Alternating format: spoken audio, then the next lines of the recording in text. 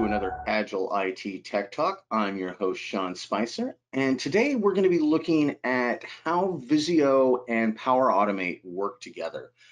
So with Visio and Power Automate, organizations can go from a Visio diagram to a fully functioning automation really quickly. And the Power Automate Designer for Visio allows business users to create Power Automate flows from within Visio, and it begins with a business process diagram that documents all of the steps in the process. It gives you a really clean, at a glance view on a single pane. And using visual tools, users can connect those diagrams to triggers, actions, and data sources, all in a no-code environment. Visio can then generate a workflow that automates that business process directly into Power Automate, enabling the business to streamline their processes and make them more reliable. So, as always, we are in a demo environment for Contoso, and today we're going to be looking at the roles of Alan DeYoung and our good friend Megan Bowen, who evidently we didn't actually fire in that previous Tech Talk. And part of Alan's job as HR manager is making sure that when a new employee is hired, they can be integrated into the organization as quickly and smoothly as possible. Now, if you're a CEO, if you're a marketing manager, HR manager, you know that the onboarding process is incredibly important and also incredibly prone to little slip-ups. And in practice, it usually involves a lot of manual steps. You have to send emails to multiple people, and then you've got to follow up manually to get the required approvals. There are multiple records to update, and these are stored in different locations. Then you have to update the company org chart. And all of this is usually done by hand.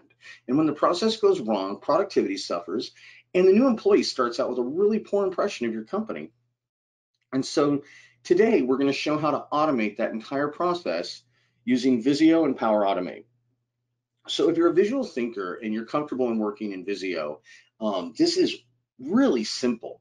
And this is what started out as an existing map of business process.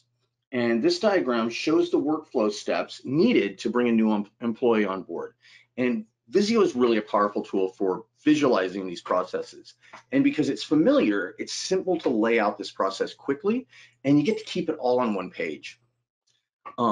Another great thing about this diagram is that it conforms to the Business Process Modeling Notation Standard, or BPMN, which is a widely recognized standard for business diagrams, which means that it's extensible and can be moved between businesses.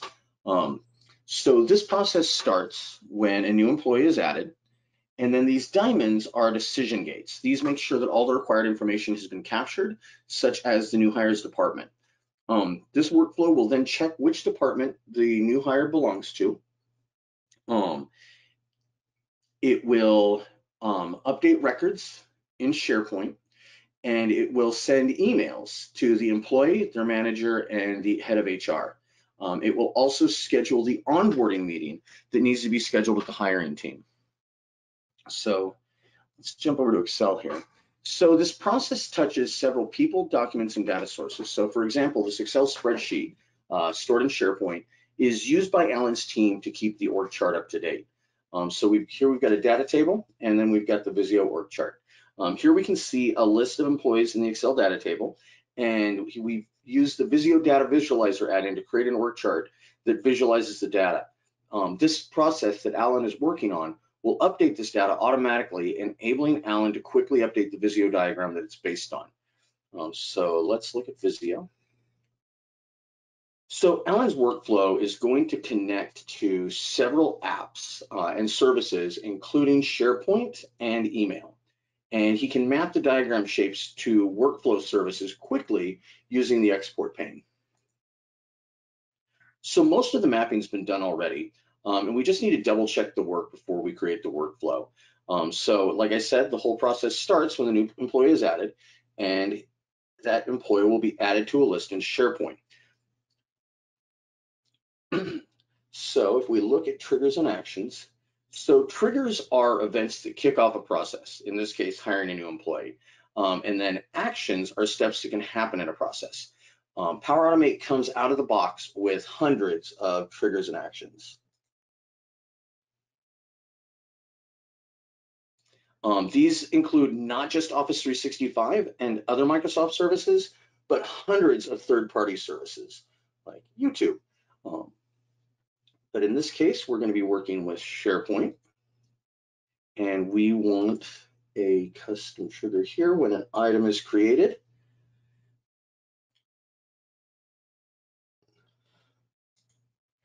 So the SharePoint icon here shows which action has been mapped to the employee added step.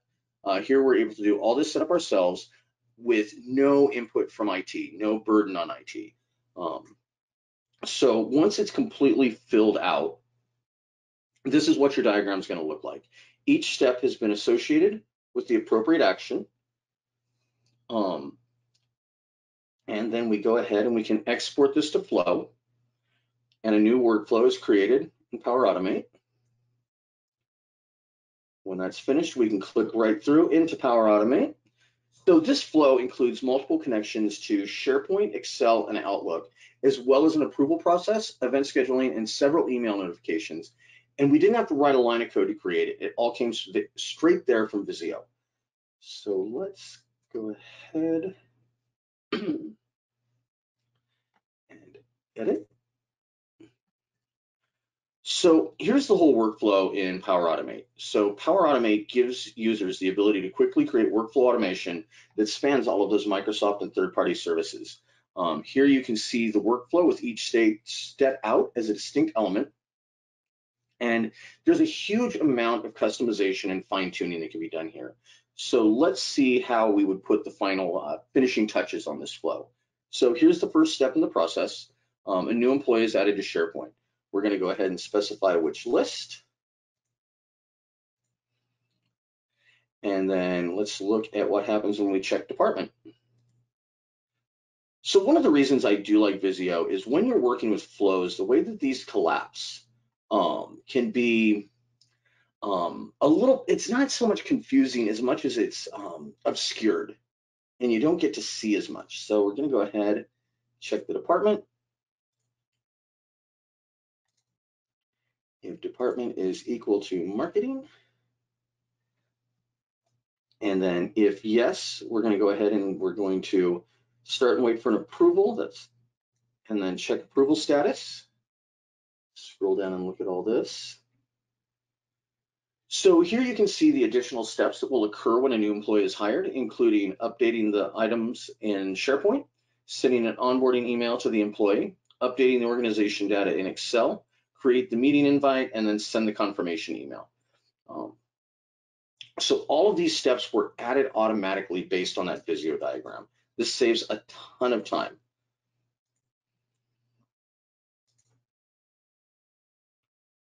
So let's look at the demo. And we'll go ahead and edit. So here's what the flow looks like once all of that customization and configuration is completed. Now we're going to go ahead and trigger this workflow by adding a new employee and see how it all happens. So we'll go to the HR list here in SharePoint. So the marketing team has just hired a new associate, Alex Wilbur, and he's going to be the test case for this new workflow.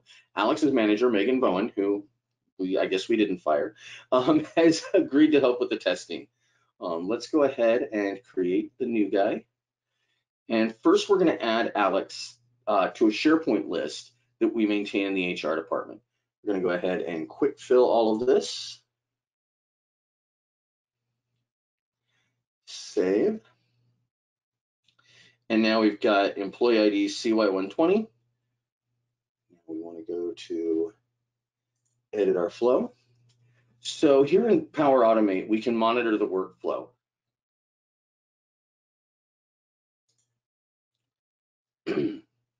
After a moment, you can see that the workflow has started, and not much more is going to happen here because the flow has reached its first gate.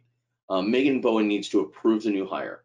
When the flow hits the approval gate, an email is sent to Megan asking you to approve or deny the new hire.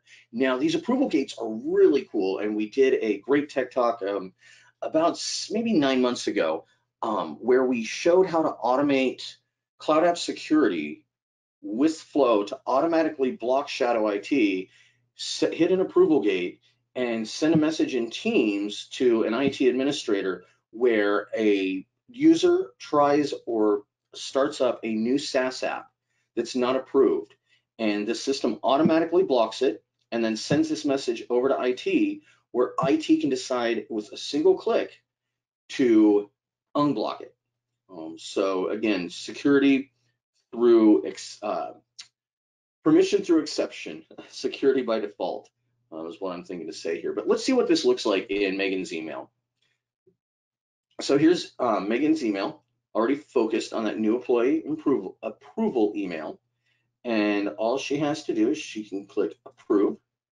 She can give a reason if she wants, or give a note, and then she can go ahead and submit. Now the workflow is running behind the scenes, doing all the required updates. And you can see that it's already updated the email here in Outlook. So you don't wind up with multiple approvals. One thing that's cool about the approval gates in Power Automate is if these are sent out to an entire team, if one person approves, all of those emails are going to show that the status has been updated and that it is approved or denied. So once this process is finished, Megan is going to get an automated email informing her that the new hire has been processed. Now let's go back to Alan. And this process used to take a few days, and now it's been reduced just to a couple minutes. So we can see that it is currently running, but we can also look at the history of every time it's run. And one of the actions taken by the workflow is to update that org chart we looked at earlier. So let's go back to Excel. So here's that org chart we were looking at earlier. And when the workflow runs, it adds Alex to the data table in the spreadsheet. And all we have to do to update is to refresh, and there's Alex. And our org chart is completely updated with one click.